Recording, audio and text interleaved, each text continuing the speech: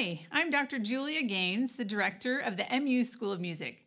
We are delighted to provide you with the opportunity to experience this event by our faculty and students live and online.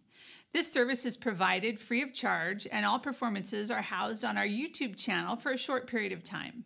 These students and faculty work very hard to rehearse and produce these concerts, and I hope you enjoy their efforts.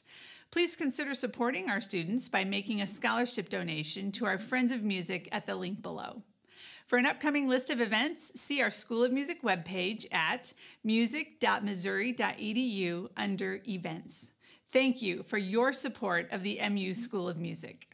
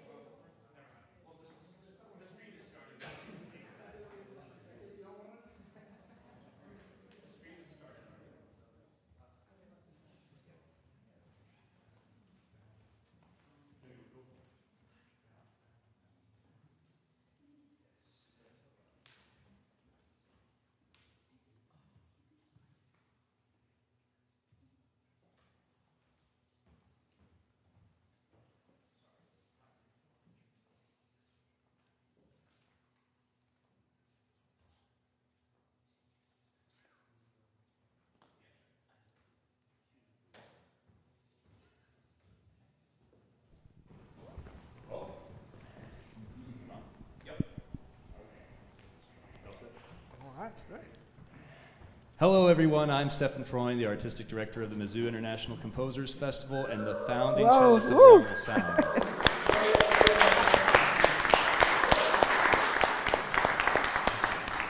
I have the pleasure of introducing guest composer Marcos Balter this evening. Alarm Will Sound has been working with Marcos for a few years, and we are really excited to have him here at Mizzou with us. He has written a new piece for Alarm Will Sound entitled Code Switching, which will be premiered Thursday night. It is absolutely fabulous, combining virtuosic runs, funky rhythms, and brilliant orchestration to create a wonderful 8-minute romp. Marcos will also be working on his piece Legare with the Mizzou New Music Ensemble, which will be performing that piece on Friday night. Marcos has won awards from the American Academy of Arts and Letters, the Guggenheim Foundation, the Civitella Ranieri Foundation, the Tanglewood Music Center, and Chamber Music America. His commissions include works for the New York Philharmonic, the Los Angeles Philharmonic, the New World Symphony, and the Fromm Foundation. He has served on the faculties of 7 universities, including his current position as Fritz Reiner Professor of Musical Composition at Columbia University. Please join me in welcoming Marcos Balter.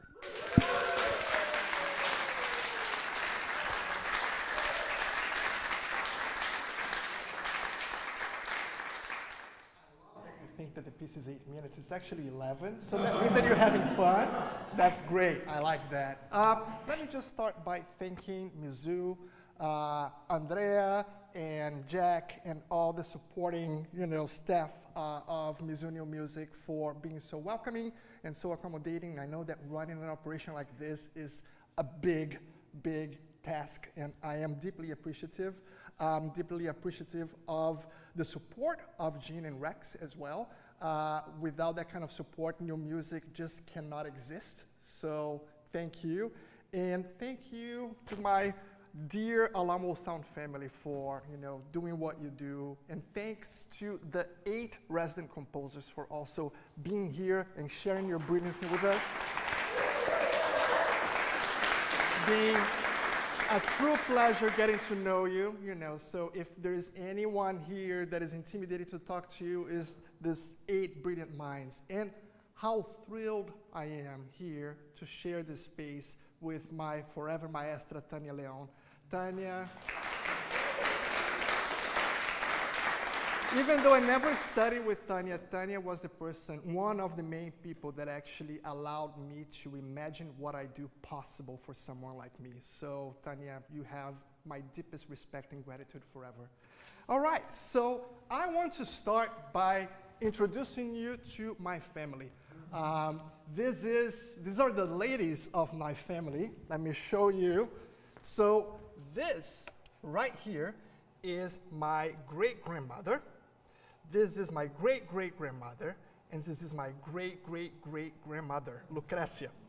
And this picture is from 1938, if I'm not mistaken. And Lucrecia, like I'm very lucky to have all this documentation of Lucrecia, and it's not by coincidence. There are several articles in Brazilian newspapers about her because she was the longest surviving slave in Brazil. And one of the amazing things about her, besides giving Brazilian newspapers all these inside stories about colonial times in Brazil, and talks about 2 different emperors and the transition from an empire to a republic. I don't know how many of you know, but we became a republic in 1888, and we didn't abolish slavery in Brazil until 1889, the very last country in all Americas. And we also were the biggest, in terms of number, importers of slaves from Africa worldwide. So we actually have 10 times the number of slaves that ended up in the US, in Brazil. And it's a very recent history. It's recent enough that I have a picture of those folks. And not only that, but these great aunts that I have here, this one and this one are still alive. And I know them, and I grew up with them, so the longevity gene continues to kick strong. One really cool thing about Lucrecia is that she ended her days, after she was freed, she ended her days in a convent, taken care by Roman Catholic priests. But she actually ran a secret cadre inside of the church for other former slaves and black Brazilians to meet and practice Umbanda and Candomblé, Afro-Brazilian religions, which was a big no-no, during the time. So she knew how to schmooze with the priests, enough to actually get that structure going on for her, and she ran this entire clandestine way of existing and making sure that what was important for her, culturally speaking, was still alive. That is prime code switching. That is like the best code switching that can possibly exist. So with that in mind, I also want to play you a little video of a collaboration, a recent collaboration that might actually corroborate some of these points and complement it with some extra information. So this is from a project that I did with my dear friends from Y Music and 2 amazing dancers that I've been a fan for a long time, Beauty Jones and Diane McIntyre.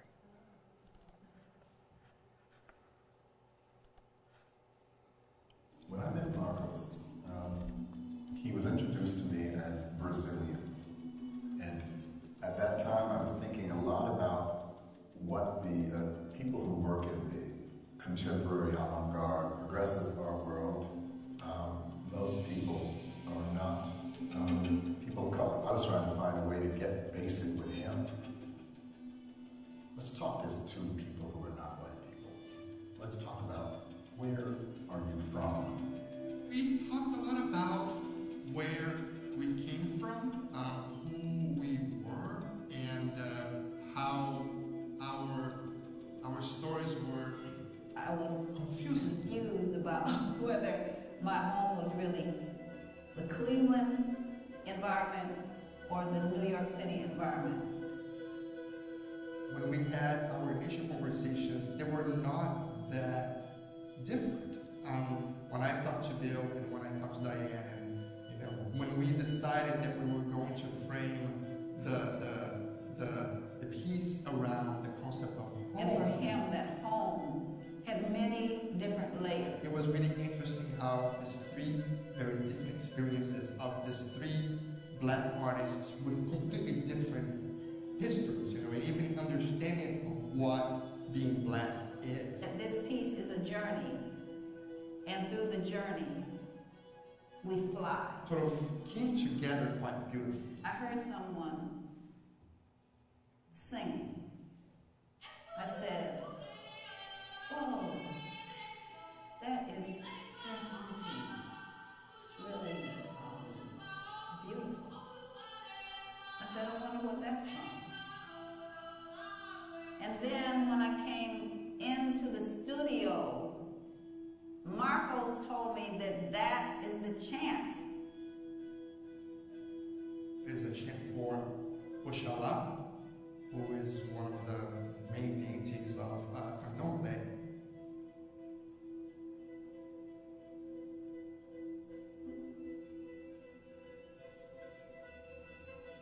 The whole piece is based on this chant, this Yoruba chant, in Yoruba itself, that talks about a father, my father, which can be seen as a literal father or some higher being, either coming into one's home or you going towards your father's home. So I wanted to create this sense of ascension, this gradual ascension, this long trance.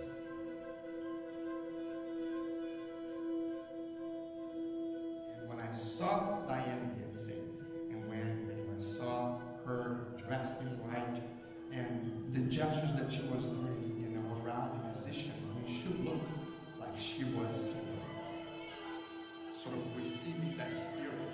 And, and the dance itself really looked like what you would see in an Umbanda or Candomblé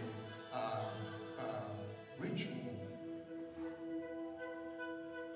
So the title of the piece is "We Carry Our Homes Within Us, which enables us to fly," which is a quote by John Cage. And the first time I heard that quote, it so connected with me. I was like, yes, someone's actually talking about home, or where one comes from, or where one belongs in a way that I can understand. Because I'm looking at my own trajectory, jumping from one place to another, and being away from my home country for most of my life, and trying to understand what is home and where is home, and then coming to that final realization that I am home. When I saw Bill's work for the first time, I was very surprised, but I could understand why Bill saw the piece the way that he did. In my case, it was very much connected to my ancestors in Brazil, the idea of slavery, as being sort of a confinement that can be seen as home or forced home, and the idea of not belonging to where you are, which I also sort of connected to my own story. And then when I saw Bill sort of recontextualizing that and really talking very overtly about African American struggles in the U.S., especially like issues surrounding police violence and unjust incarceration, I understood it. It was still about oppression. It was still about persecution of minorities. It was still about feeling constrained. Art, music, is going to be one of the ways we fight back the darkness of this moment. So maybe all you have to do is do more, enable us to fly. Maybe you just have to play heartbreakingly beautiful and fierce, intelligent. All right, war music, throw down.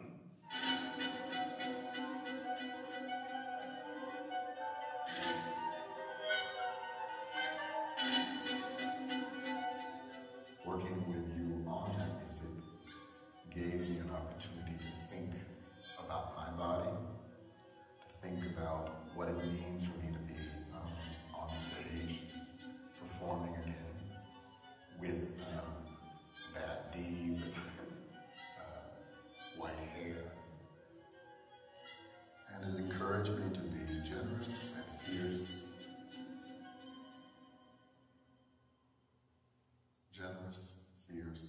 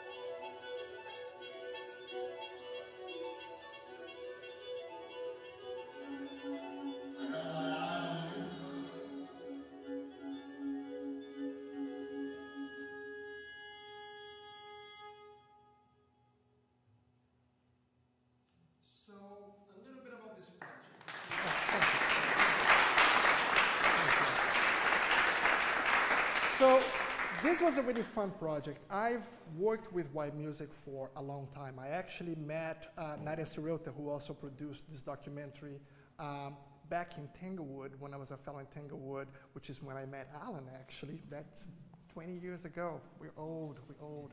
I've worked with them for a long time. So they got this residency at New York Live Arts, which is also where the Bill T. Jones and Arnie Zane Company is located. And Bill wanted to collaborate with them. And they were like, well, why don't we bring in Marcos? You know, we know how to collaborate with Marcos, and maybe we can just sort of like expand the collaborative family. And when they thought of doing something with me, Bill was like, well, let's bring Diane as well. I've been wanting to do some kind of interesting project with her. And we got in the meeting, you know, for the first time, and we hadn't really met each other in person. They had no idea who I was, but I obviously knew exactly who they were. There was this immediate click and this desire to approach collaboration from the most precarious possible way. So we had this weird thought that we would formalize the concept itself, the idea of what the piece was going to be about. I was going to go on and do my collaborative thing with white music and put the piece together, which we did. We worked in studio, you know, there was never like me locked inside of a room and then delivering the piece to them, or for them. We kind of built it together. And then once the piece was ready, we had 4 nights to present the piece. And what we did was on the first and third night, Bill would present his version that he choreographed and danced. And on the second and the fourth nights, Diane will present their version. They were not allowed to show each other's understanding of the piece to one another.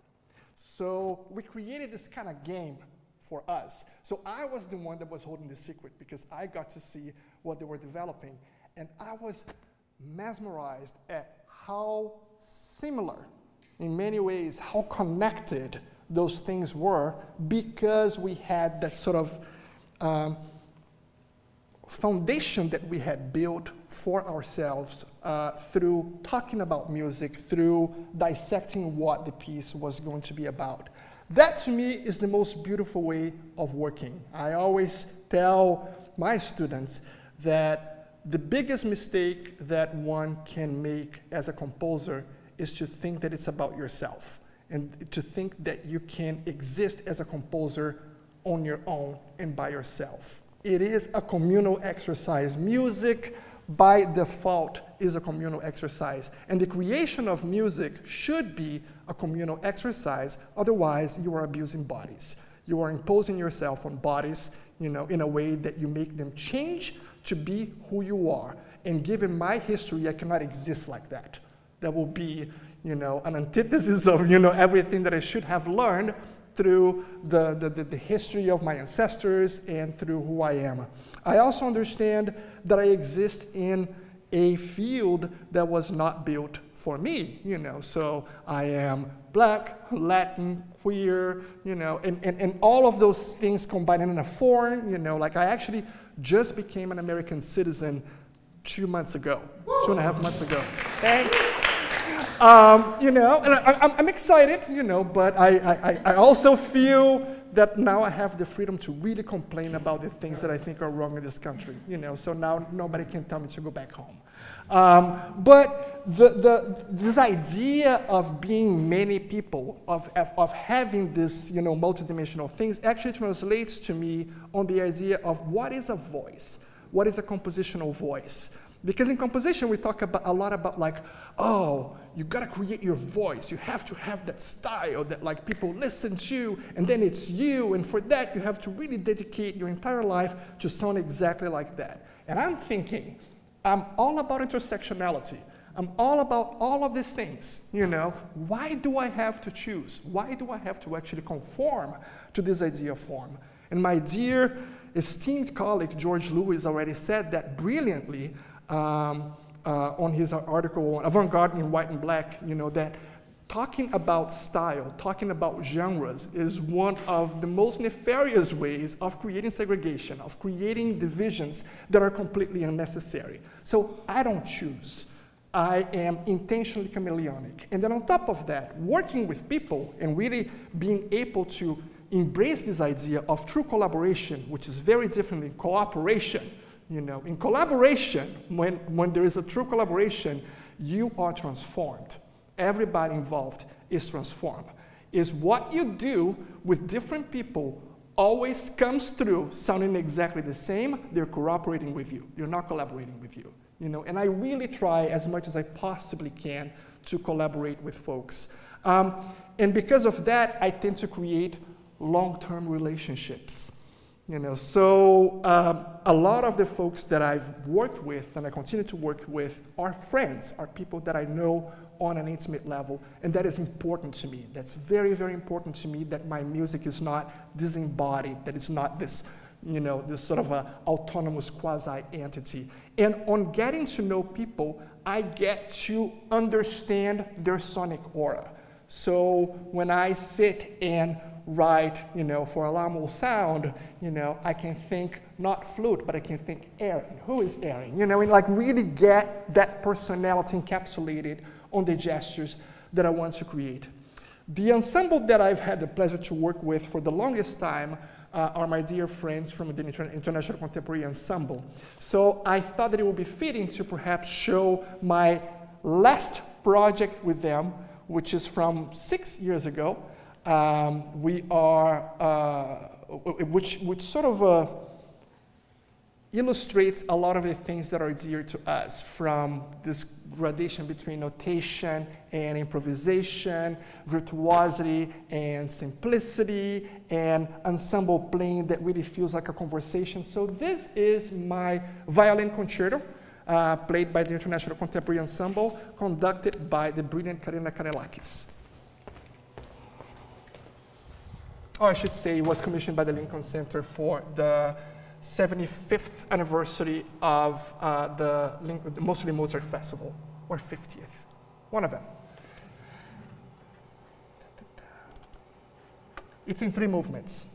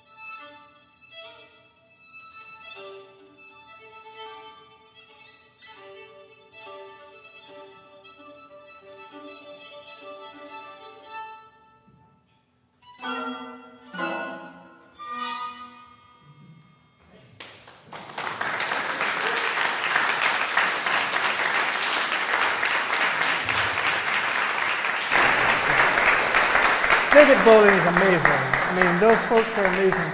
I wanted to play this piece today because I bet that my alarm will sound friends are going, wait a second, wait, you know, because those are like code switching and my violin concerto are definitely sisters. And a lot of the things that I was thinking of back then, you know, having the opportunity to work with you all was an opportunity for me to further develop things and take them into a different way that like reflected our relationship, but also kind of reflected where I'm coming from. So if you come to the concert on Thursday, you'll see, you know, you hear a certain aura that is very similar to this piece and kind of, you know, be able to identify some of these ideas and where they are now 6-7 years later on. I can play something else, but I also want, you know, to be cogent of time, and, you know, I like those things to not be a lecture on you, you know, that we have an opportunity to talk. So does anybody have any questions, comments, anything? Don't be shy. Yeah, well, first of all, your music is so good. You're so great. Thank you. You know, it's nice to be in the position that you were in yesterday, you know, asking all the questions. Now I get to. Exactly, it's your turn. But something that I really liked about this piece was that, like, it was very unpredictable as far as, like, the rhythmic orientation, when, you know, the accented beats would happen and so forth. And something that makes me think a lot about is, like, the role of the composer as an improviser in slow motion. And I was wondering how you might think of, you know, improvisation in your own practice at any point along the way. Oh yeah, so improvisation has always been very big on what I do. Some pieces I do it a little bit more, and I actually create arenas of improvisation for the performers. And some works I do it less because I don't always work with improvisers. And even the improvisers that I work with, they tend to change quite a lot, you know, in like the quality of the improvisations that they do. So I try to tailor as much as I possibly can. One of the things that I have designed for myself is, well, if you give people enough context, you know, if people are like really good at an instrument, if you give enough context of what you want, you know, if they are, say, like more oriented towards notation, give them a lot, you know, in that world. And they say, improvise based on that. Like take that idea and extrapolate, you know, or really be as explicit as you can in what kind of sound you imagine in your head through words. You know, some people are better at just understanding, you know, very, very direct cues. And then for myself on composing, you know, I see a lot of what I do as an act of improvisation that I am freezing at that specific time, you know. So what I decide that is going to be the thing, you know, is the thing that through improvisation, you know, it kind of happens to me. I studied piano from a very early age. I played piano for a long time. For a long time, actually, that was my main source of income. I was a ballet accompanist for ballet and modern dance, and I played for a lot of Suzuki kids as well. Did all the things, played for a lot of singers. I actually got my scholarship as an undergrad student in this country by winning a piano competition, which then I used the money towards composition, which they were furious at me, but there was nothing in the regulations that provide, you know, that precluded me from doing it. They changed the regulations that year. But nowadays, actually, when I compose, I don't know why, it just serves me better, serves me well. I'm old school. I like table, pencil, paper.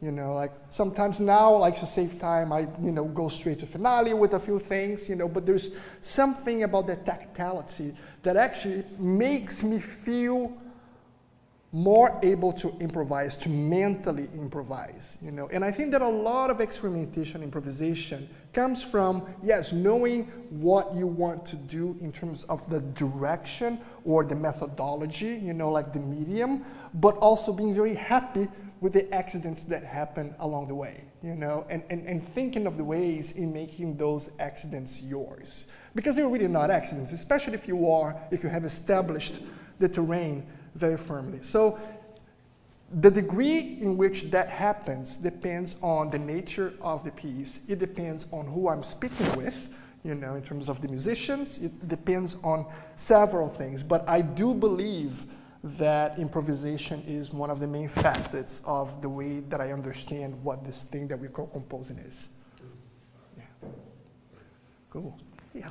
You're talking a little about the process of making the wide music collaboration, and you mentioned that you didn't go off and compose, but rather you mostly like created it in the, you know, in the room with them. Yeah. And I'm curious to hear a little more about that process. Yeah, totally. I mean, sometimes it's a wonderful thing, and sometimes, I mean, let me put it this way. Sometimes doing that kind of stuff gives you the material that is like, ah, this is what this piece is, you know, and let's build it together. And sometimes it's the opposite. You get in a room with people, you try things, and then you're like, no, this piece is not about that. Us, for instance. I was here in Mizzou in January, and all of you were extremely gracious with your time when you were very busy doing things. And we tried a bunch of things, which almost none of them ended up in this piece. But if it weren't for the opportunity to actually get to test those things with all of you, I would never know that that was not my Alarm Will Sound piece. You know, so there is a beauty on doing things in spite of them working or not. You know, I think that the idea of being experimental has nothing to do with the quality of sound of what you do, but it's really being open to the possibility that your playing is not going to work. You know, like the idea of efficiency in music, being efficient with how we create is something that I'm very, you know, it kind of repulses me a little bit. Because what it doesn't allow one to do is to fail, and failing is an essential part of the game. Really allowing yourself, like checking your ego, you know, somewhere, and being ready to do ideas that you might look at them at the end and be like, ah, that's not great, that doesn't work, you know, is a luxury that actually composers had it for a very, very, very, very long time, and it kind of went away in the 20th century, that you are taught that this piece has to be perfect. You have one shot, and if you miss that one shot, that's $1 gazillion that you missed, you know? And that's the problem with, you know, talking capitalistically about the act of creation, you know? But if we are to do what we want to do in the way that we are supposed to do in order to grow as artists and as individuals, we have to be okay with failing. We have to be okay with changing our minds, right? And changing our minds is actually something that society in general tends to shun people, you know, that do it. I actually think that changing one's mind is the greatest sign of intelligence. People who have one opinion and one opinion only and are completely inflexible, I see them as dumb, you know? And, you know, you are unable to grow. You are unable to actually, you know, interact with the world and let the world change you. And I see that as a deficiency, as something problematic. So spending time with people, I just went this way and I'm gonna come back. But spending time with people allow you to go into these journeys, you know, how that journey actually materializes in terms of sound or ideas, it all depends. It really depends. You know, like with you folks, for instance, I realized that the things that I was doing, you know, that I was, the exercises that I was proposing for you guys were a little bit of an ego trip from my part, you know, that it was like, it was my thing, you know, and like you, because you were so amazing, you were getting on board with me, but I was like, but that's not Alarm Will Sound, you know, like that's not who these people are, and I'm forcing a thing upon them that it's, you know, it might be a part of me, but I'm not including them. So what I did then was to like go back to your recordings of other things with other folks, you know, really think of my interaction with each one of you and listen to you. And when I did that, because I got stuck trying to do the idea that didn't work. That's why the piece was late. But I got majorly stuck. And the moment that I like really started like replacing this idea, this, you know, abstract Marcos and Marcos only idea that is amazing collaborative artists were allowing me to experiment with, and really think of like, no, let's think of us. Let's gel here. The piece came, you know, like immediately. And then it was so easy to do it, you know, and I hope that it feels that is yours in your body. I know it's a hard piece, you know, but I hope that it feels like it's your piece. Yeah. I have one question about if you had no restraints at all and you could work with anyone, anywhere, from any time to collaborate with and create either a piece of music or interdisciplinary work, who would it be? You.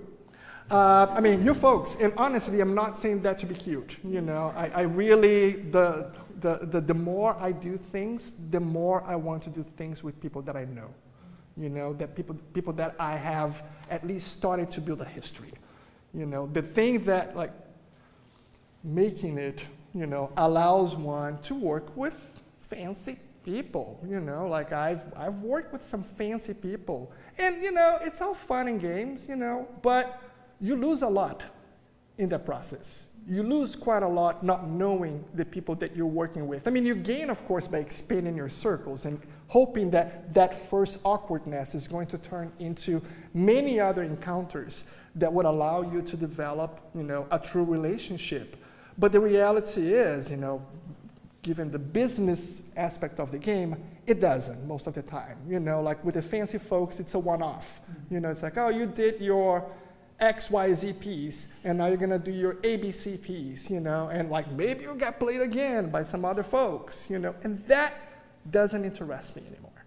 I feel that like when I put myself in situations like that, sometimes the environment itself is very hostile, you know, and it's a struggle, it's a battle to actually get to do the things the way that I want to do. I feel like sometimes the awkwardness is combined with a complete lack of time, you know, to actually put things together in the way that they're supposed to do. So it's, you know, at the end of the day, it's you making music that is half-baked with people that you barely know, you know, nobody leaves feeling really, really good, and it's a one-off that just happened for whatever reason. I'm trying to eliminate that from my life as much as I possibly can. And I'm not talking about any kind of ensemble. I'm not talking about, you know, new music ensemble versus orchestra or anything like that. I don't want to give this false impression.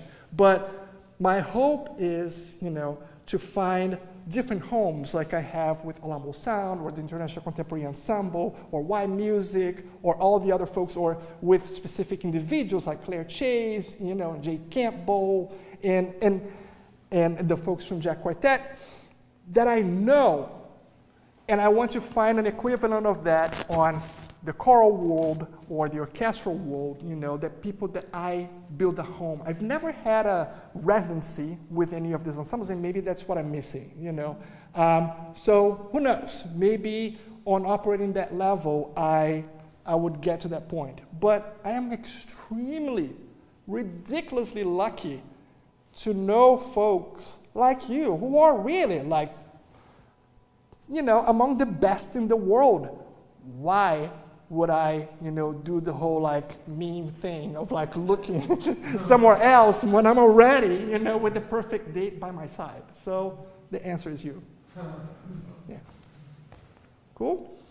Great. Well, oh, Daniel, please. Yeah, I was kind of curious in your, either like in your music stylistically or in your process, where you locate your Brazilian influence. That's, you know, that's a question that I get quite a lot. And I will just say that anything that I do is Brazilian. Anything, any sound. For me to be Brazilian, I just need to breathe, because I am Brazilian, you know? So this idea of creating an archetype of what Brazilianness is something that I try to push away as much as I can. And I know that you're asking me this so I can say that because we've had this conversation before, I think, like a long time ago. You know, but it's very true to me, you know, that like the one of the ways in which one can push back, you know, on this idea of exoticism, you know, is presenting yourself for who you are. Like Tania has said something, you know, for the past 2 days that is very, very true. It's like, where are you in your music? That I think that your father said that to you, you know. And if you are in your music is who you are. If you do the thing that is actually in you, if your music is an extension of your being, there is no way that your music is not going to represent you. If you don't see yourself in your music, that's the problem, right? If you actually don't understand what it is, that's the problem. So my music is Brazilian music. My music is queer music. My music is black music. My music is New Yorker music, and maybe even academic music, since I teach in academia. It's all of those things because it comes from me. I don't need to create a thing, for that. And the whole idea of creating a thing that signifies something else, if you think of it, it's quite militaristic, right? Because if we think of like when that happened in art, it was during wars, nationalism, the whole like FDR kind of thing, Aaron Copland, Villa-Lobos, it's very ballistic. It's very nefarious in that way. It's a presentation of a nation that is supposed to, through culture, build borders. I'm anti-borders. So the way in which I express who I am should suffice in terms of the level of Brazilianness in anything that I do. Yeah. Cool. Well, thank you all so much for listening.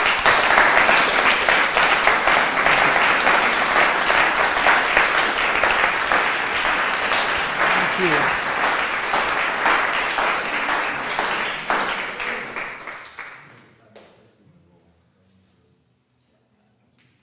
We'll take a 5-minute break and then we'll move on to Tania. Yes.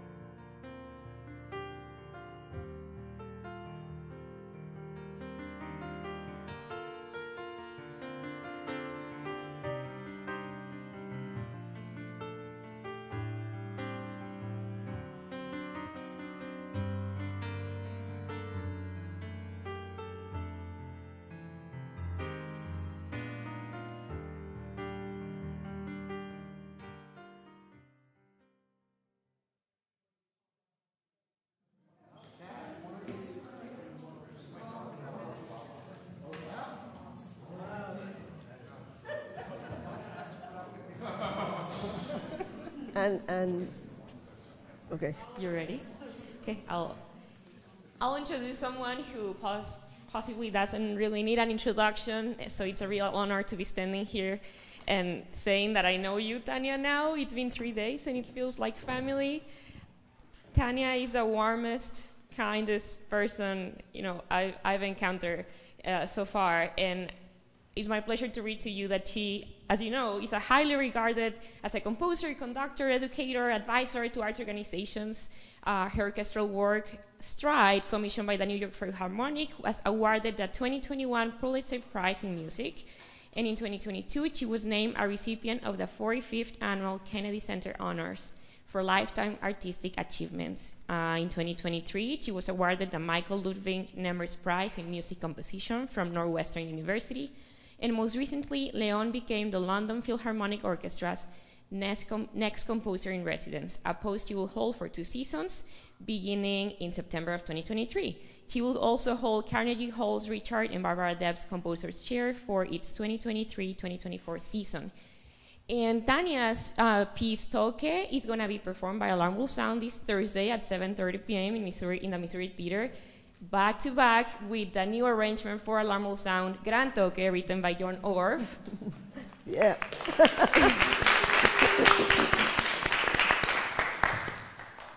With whom I also have a very nice conversation today along with Tania, where Tania looked him in the eye and told him, we are family. But she said it in a way, I got teary, and she looked at me also, and we're all family. And just, Marcos already said it, it's really important to like who you work with. And I feel that all the time, and I know you guys have been feeling it this past week and this week as well. So without further ado, you're in for a treat. Please welcome Tania León.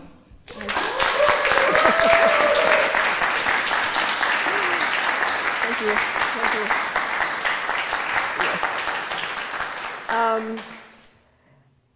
Yes. First of all, I would like to, I cannot follow how eloquent Marcos Balter is.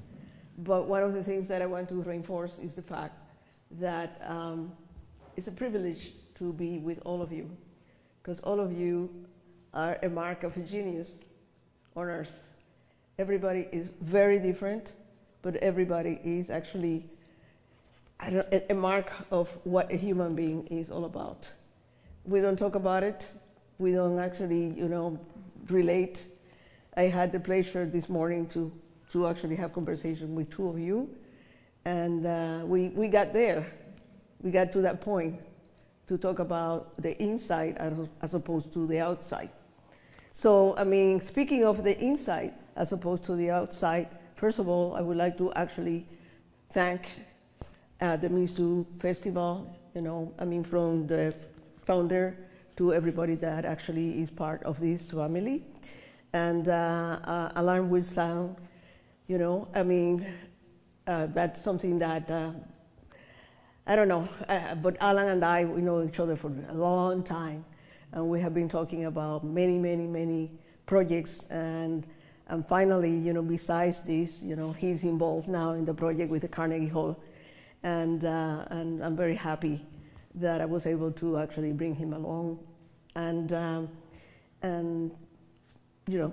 that is what I wanted to say, my gratitude for being here and for the opportunity to meet all of you. And I'm pretty sure I'm going to remember all of you. That conversation that we have with Peter and I this morning. But anyway, one of the things that I want to tell you is that Marcos talked about his family. And I think that my family taught me to be global, even when I didn't know that that was going to happen to me. Because I also have something that I regret that I don't have is photographs. Even myself, there's no photograph of me when I was actually a child, because my family didn't have a camera. I come from a very, very, very poor family that had sort of like dreams, and they started working on something called the Tania León project. So that is how actually I am here, and it's a family comprised of people of 3 different cultures, which is the African culture, you know, I mean, the legend is, I call it the family legends. They talk about that my grandmother, which actually lived for 104, right? Her mother was born in one of those ships in the Atlantic, because her mother was a slave and she was born in the ship, so she was citizen of nowhere, you see? And then she arrived in Cuba, and her daughter, which is actually my grandmother, actually ended up having 17 children. And one of those children is my mother. And my mother died she died in 2014, and I had the possibility to bring her to the United States many times. And in her first trip, Arthur Mitchell invited her to go on tour with us. So she was on tour with the Dance Theater of Harlem. And the night that she arrived, I couldn't pick her up because I was conducting for the Albanelli, and somebody brought her, and Albanelli had made sure that there was a seat behind me, so when I took the bow, my mother would be the person I would see. So, I mean, so some things that are incredible. But my family is comprised of people from Africa, people from Spain, and people from China. So, and that's how I just grew up. And I love, you know, chopsticks, and, you know, I mean, and the whole thing, because everybody was inputting their culture into all of us. And the main thing that they had in common is that everybody was poor. And that was the neighborhood where we were at. So in order to introduce how this thing happened, I was not supposed to be a composer. I was studying piano. I started studying piano, you know, when I was 4 years old.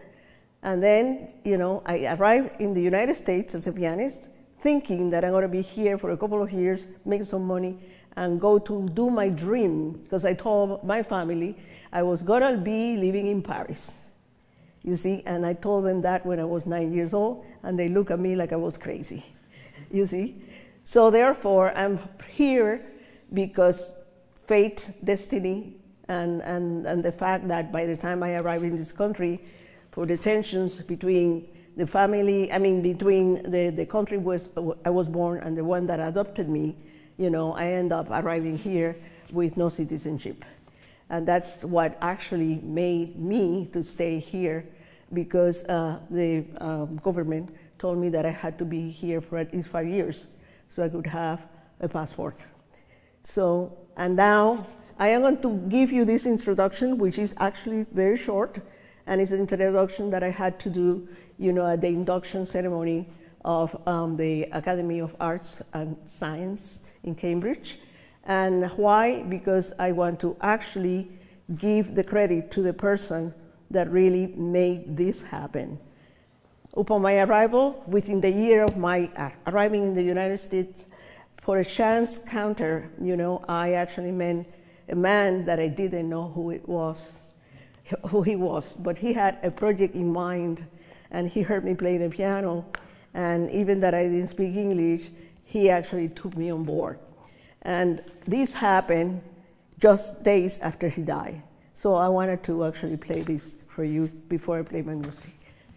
So.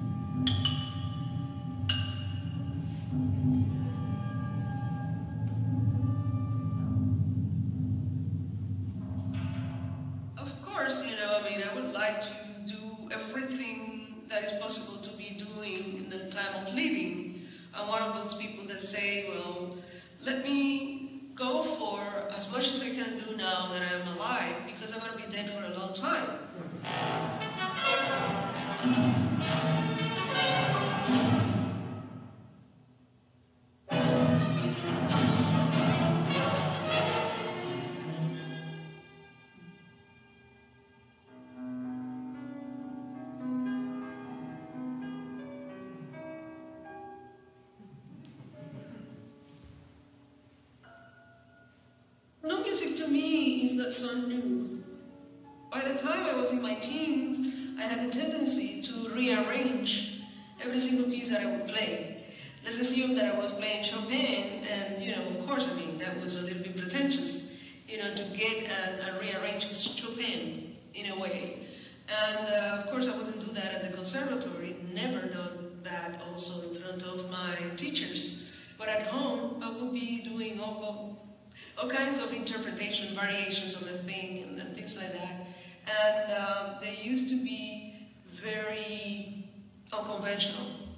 I would be going in one rhythm and turn to another rhythm and then syncopate the melody. And so that's how the whole thing began.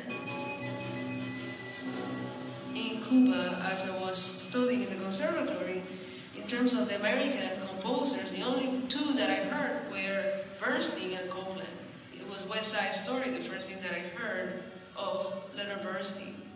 And the rhythms and the verb that spoke about American music was something that attracted me a great deal.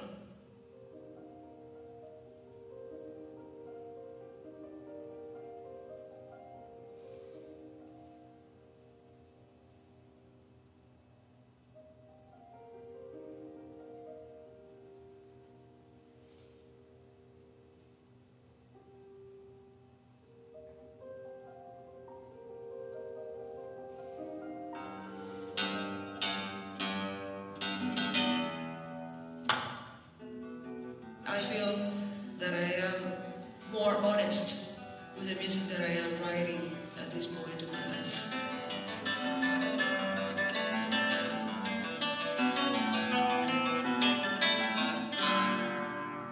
Sí, esto es mucho mejor, pero ¿tú sabes qué pasa? Ahí cuando te das cuenta. Pero si te vas de apapi, lo agarras de todas maneras después. Sí.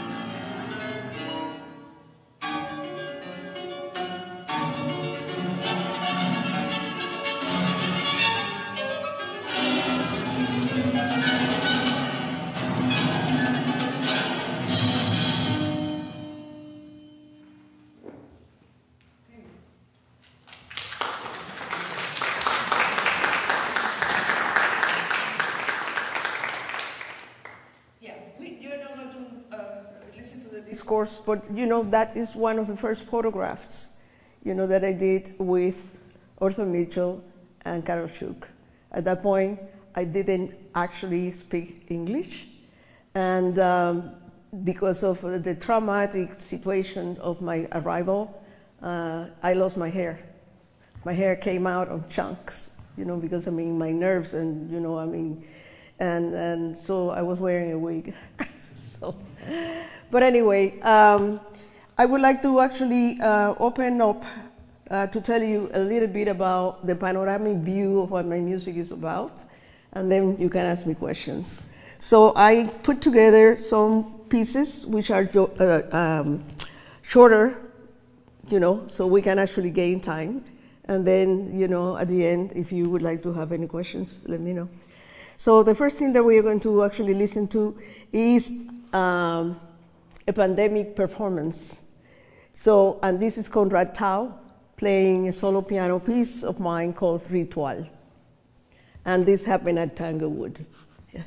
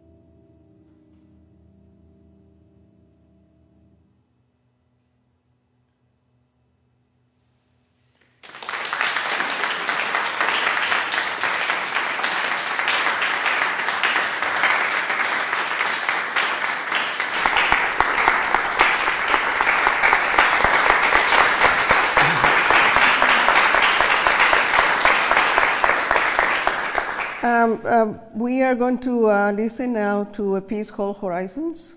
It was written for the NDR Orchestra in Hamburg, and is conducted by Peter Rupsika. Right? Mm-hmm.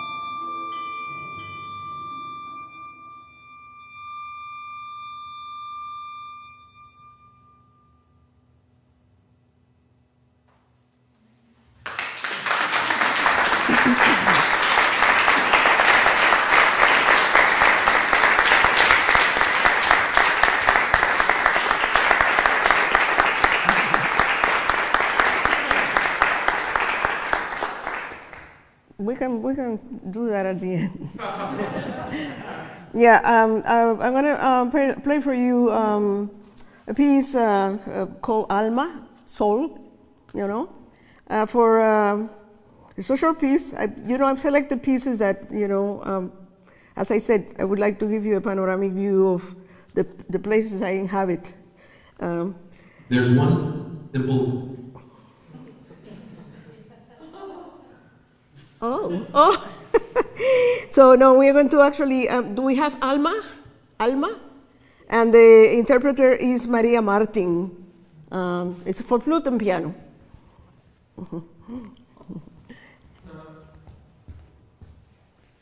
You have Alma? No, Alma, the next one. That's it.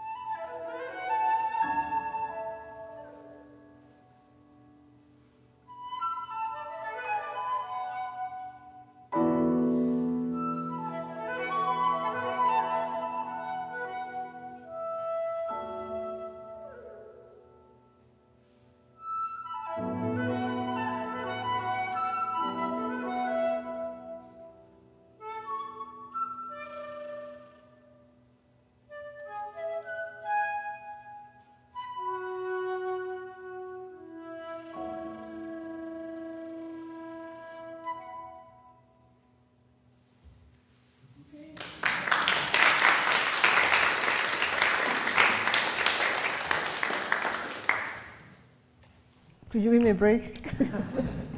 Why don't we listen to perhaps a little bit with The Voice? And I did a collaboration with Margaret Atwood. You know Margaret Atwood, a poet from Canada. You know, I am not going to play the entire cycle. I have a fascination and a tremendous amount of relationship with poets. So, I mean, working with her, with Jamaica Kincaid, and actually, you know, I mean, he's no longer with us. And people like that, you know, I mean, I'm very fond of poets. And now I'm writing a piece for Claire Chase. And the poet that I'm using is Rita Dove, with whom I have had now a third collaboration. So, I mean, collaborations, you know, they become your family.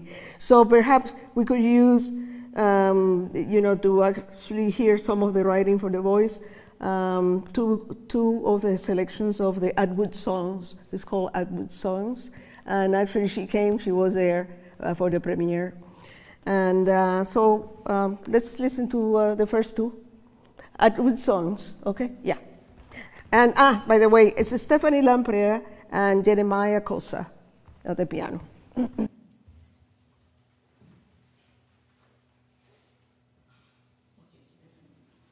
This is the place you would rather not know about.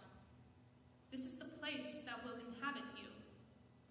This is the place you cannot imagine.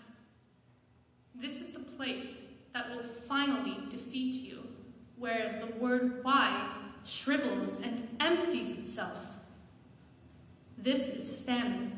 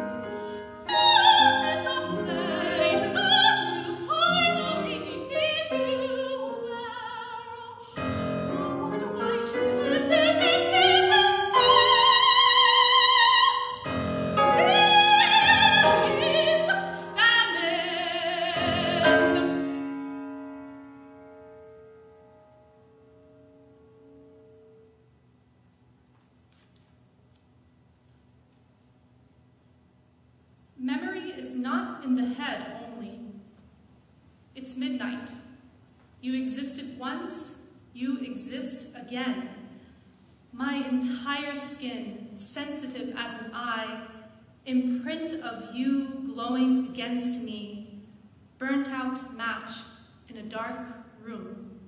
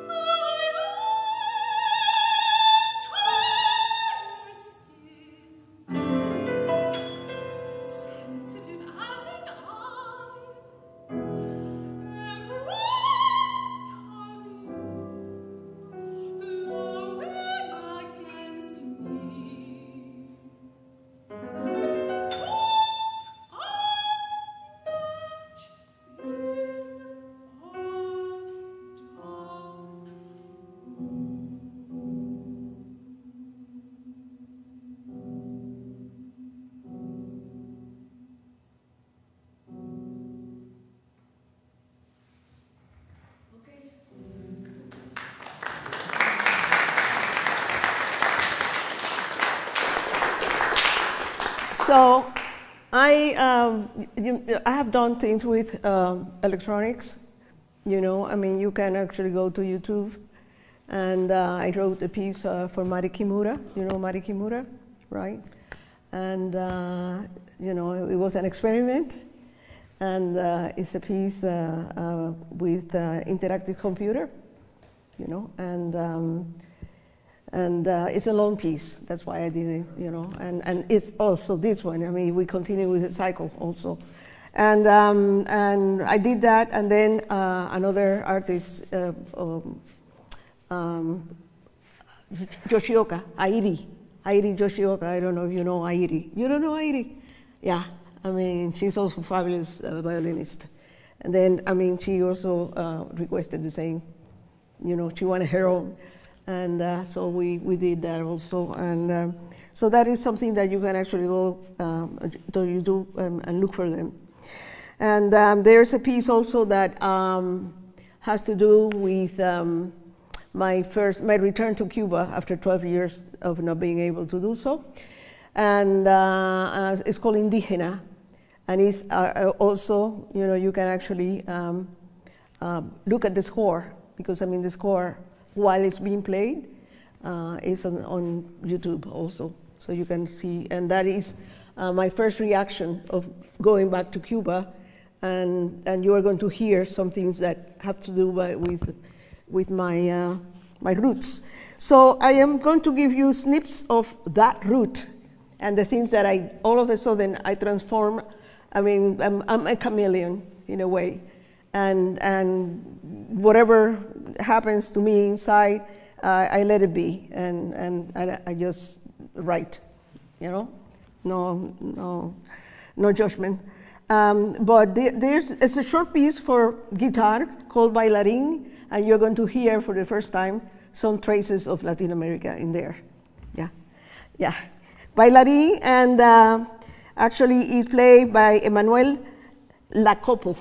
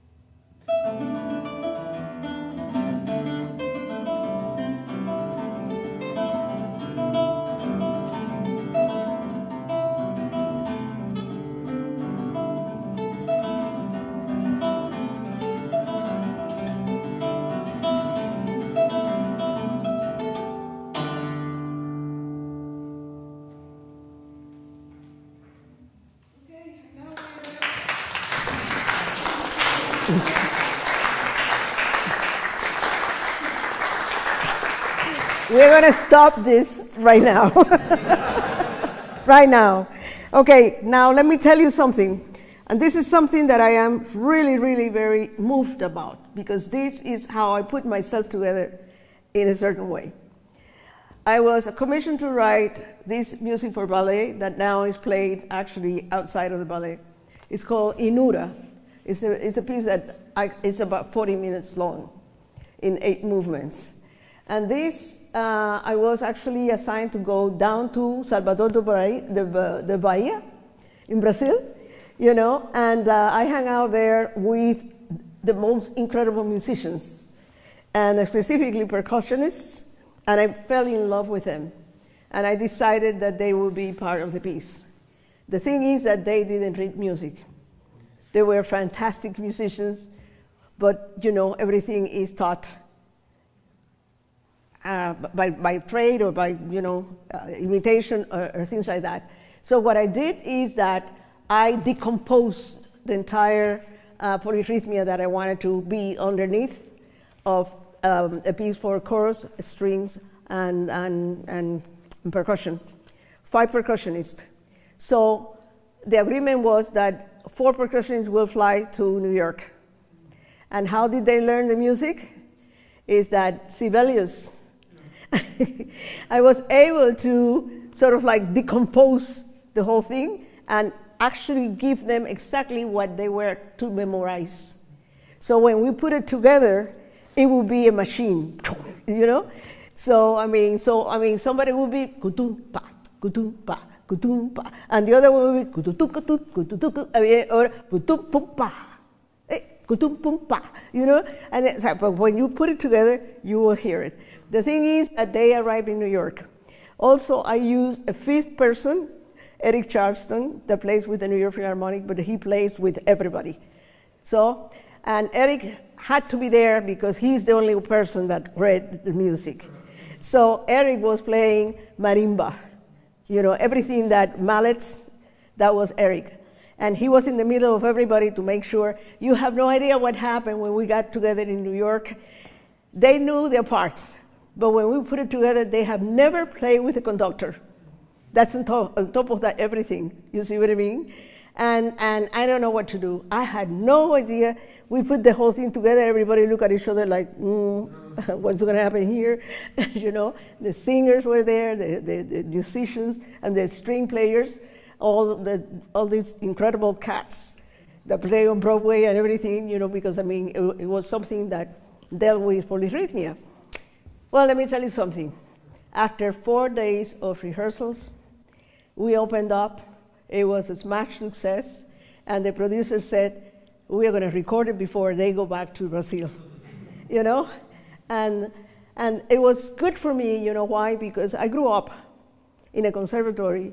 We were talking about the strict rudiments of the French training, which is all solfege from the get-go, you know? And the thing is that also on the weekends, we will hang out in the streets of New York.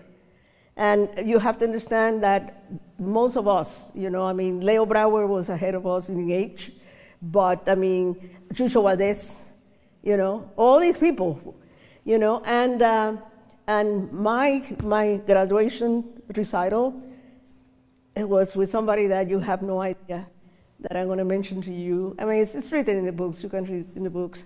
And the thing is, it was Paquito de Rivera. So Paquito de Rivera and I, he was on clarinet, he graduated on clarinet, and me in piano.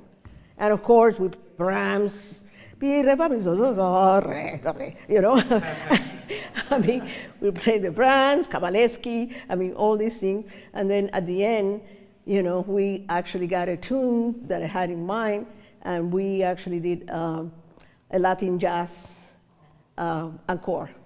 And our teachers, of course, they look at us like this, you know, but the entire, you know, the crowd of the conservatory, they were like, yeah, you know.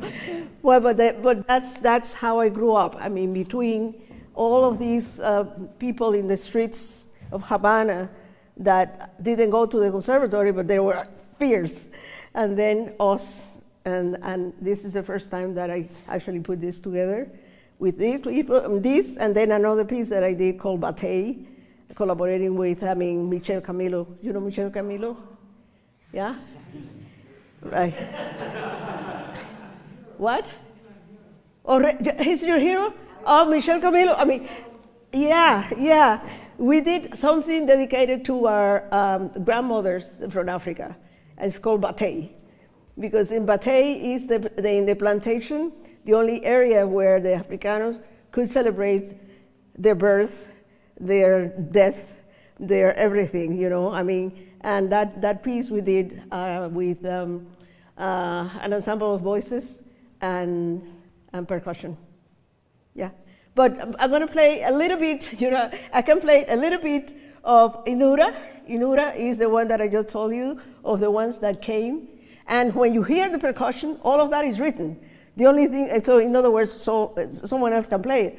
But the point is that these people, the four, it was all memorized. And they memorized all of the movements. And I'm in love with them. And they gave me their beating bow when they left. Yeah. So I have it at home. Yeah. So a little bit of Inura, and then we can do a little bit of Bataille. Yeah.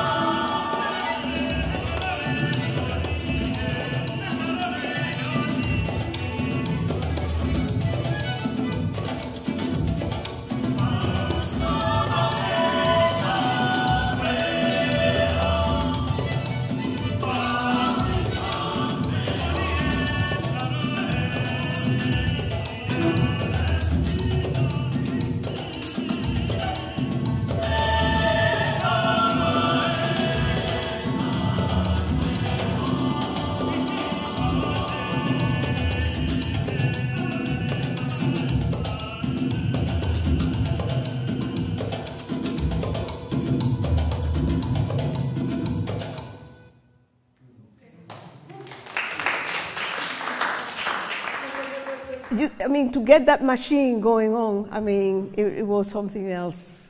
And of course, I mean, I couldn't conduct this way. I have to do literally dancing. So they would keep, you know, the stamina and the whole thing. So why don't we play a little bit of Bate, you know, because Michelle, yeah? Let's play a little bit of Bate. And this is the one that I told you that, that we dedicated to our grandmothers.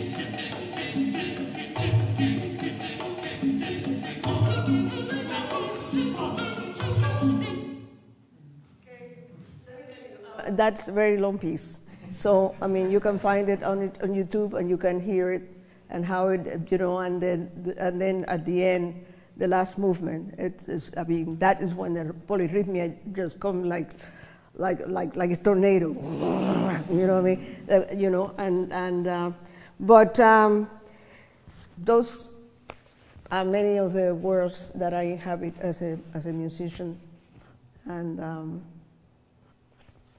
all of them are me, and that still trying to find out where I am in my music, which is what my father told me. So, questions?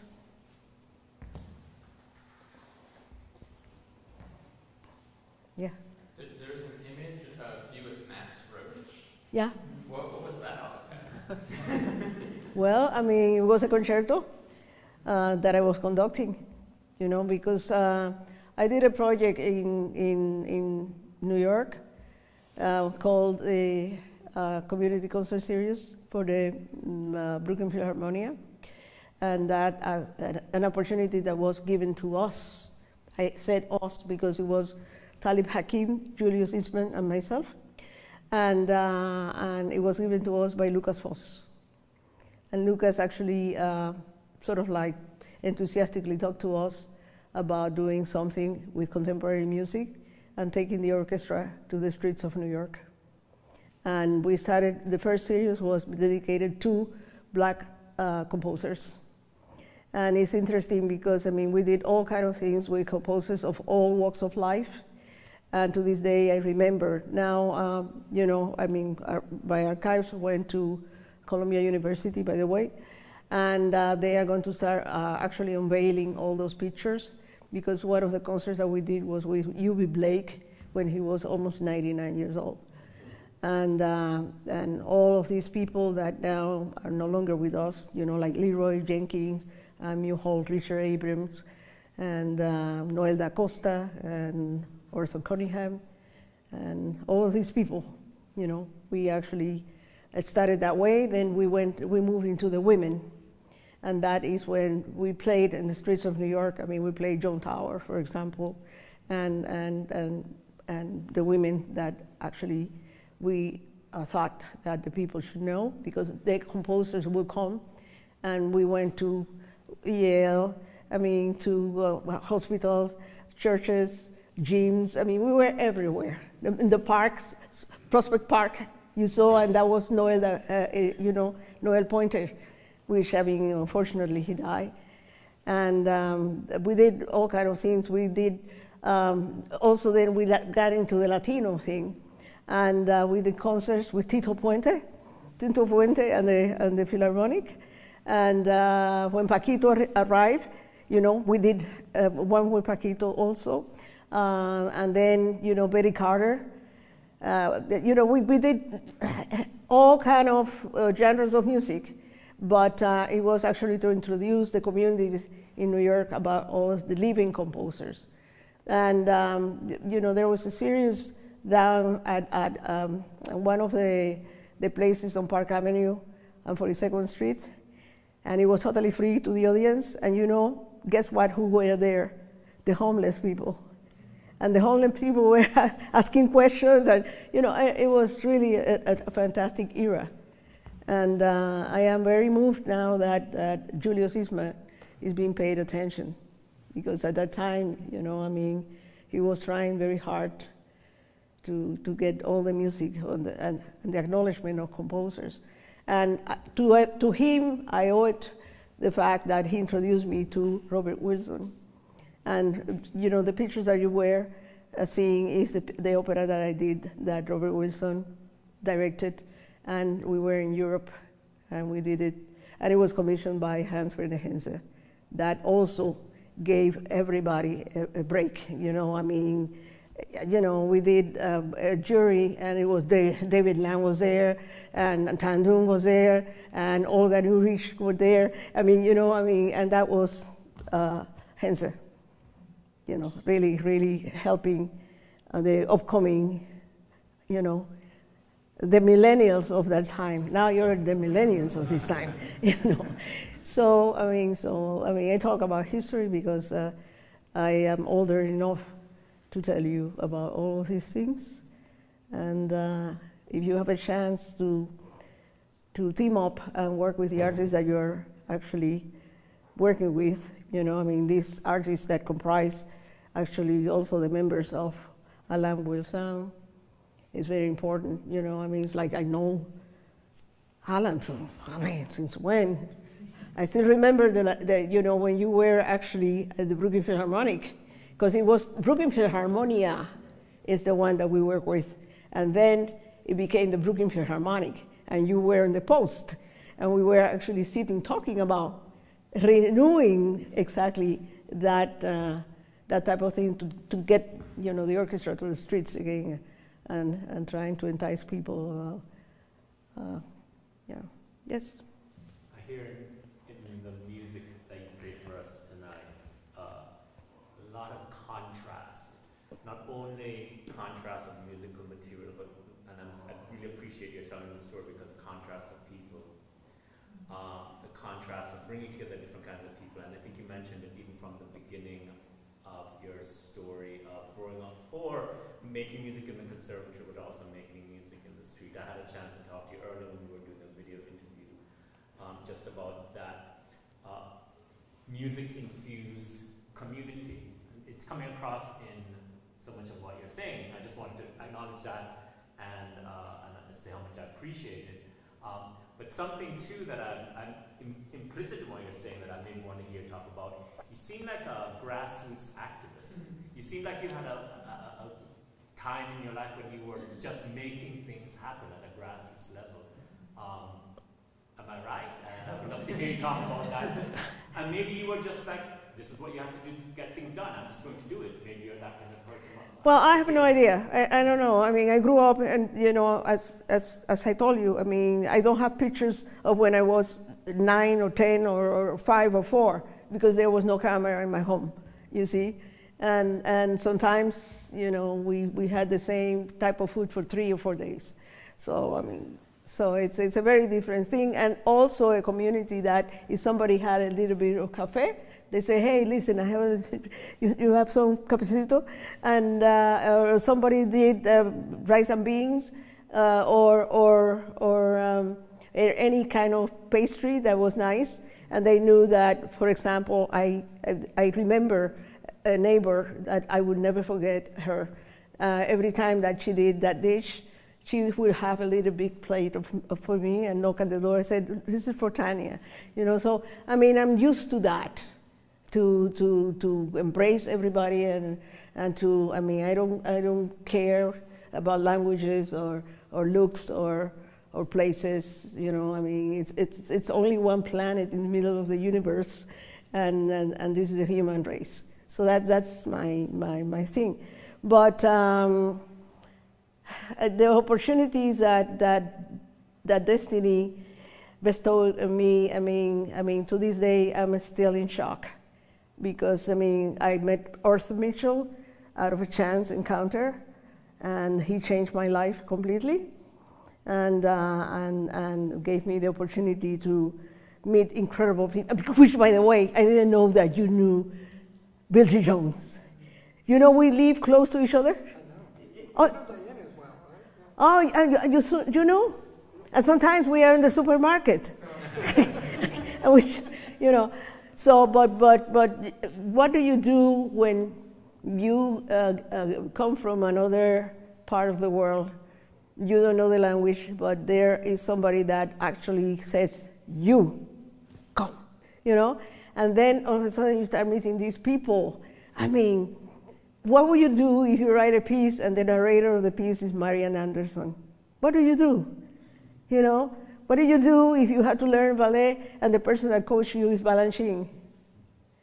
If you have to learn a ballet, and the person that teaches the ballet is Sheryl Robbins, what do you do? And the thing is that what did I do is to ask who these people are. I didn't know who they were.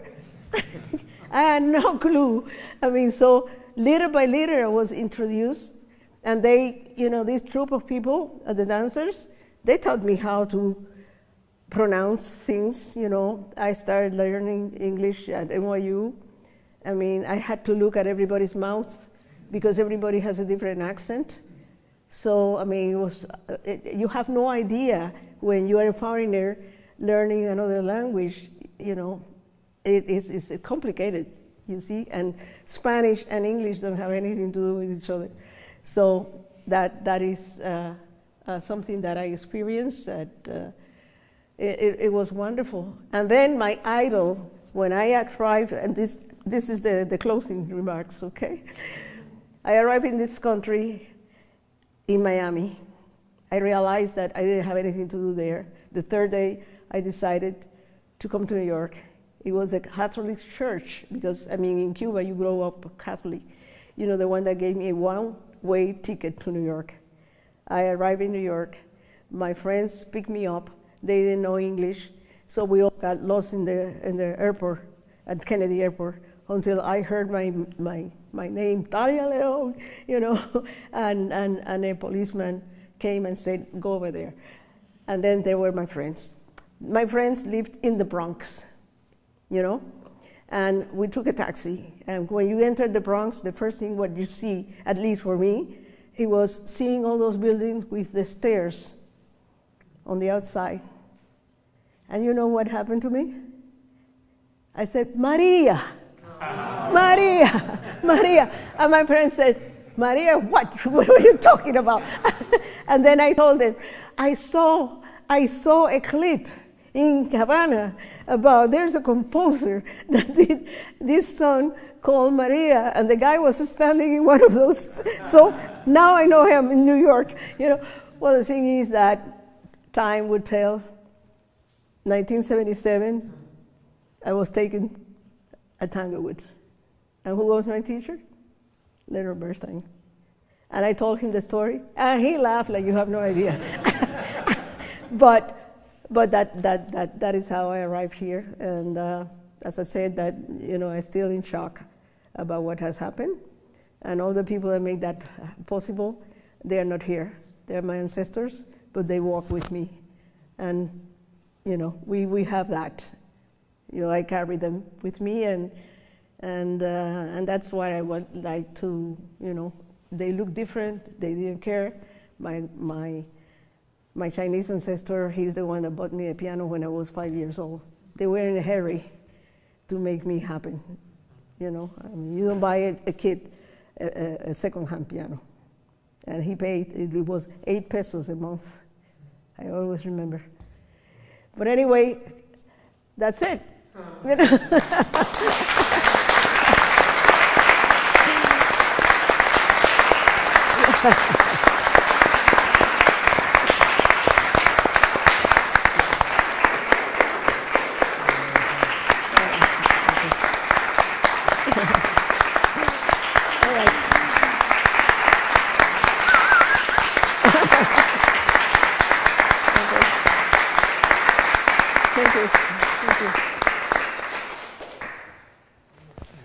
Of course you are.